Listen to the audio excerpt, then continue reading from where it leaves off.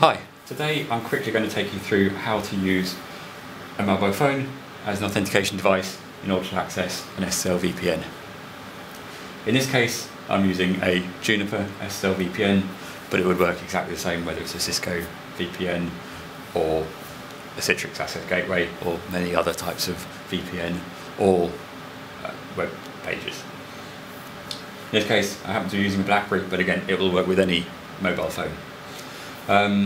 So you'll see on the screen we're just using the standard login page of the Juniper SSL VPN, but we've just customised slightly the right hand side to give ourselves a couple of extra options. So in this case I'm going to be doing the demo as a user called Bob Wills.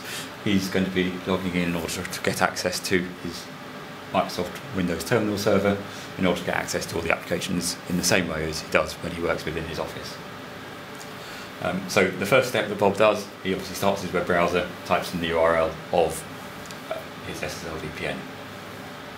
He then types his username, so in the username field he just types his standard username, the Wills in this case, and then he clicks on the mobile phone icon. That pops up a little window where he simply enters his PIN number. This is something he remembers, one part of the two-factor authentication. The second part is going to be proving that he's got his mobile phone with him. So having entered the PIN number, an SMS has now been sent to him. You can close that window. You've heard the SMS just come through on his mobile phone. He simply opens the SMS and reads the passcode out of it, typing it in his password field here. It's simply an SMS, so it could be absolutely any mobile phone. So he types in the password, in this case it's 77883333. Types the sign in button, at which point he's then taken through to the standard Juniper login page where he can simply click on the terminal services link in order to take him through to his terminal server, which will start up and give him access to all the standard applications just as he would if he was sat in his desktop at work.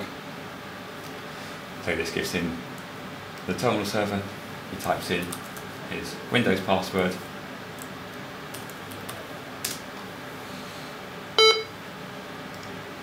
which takes him into the standard terminal server, his login, his standard page where he can go to the start menu and start Microsoft Outlook, Visio, all his Office applications, etc.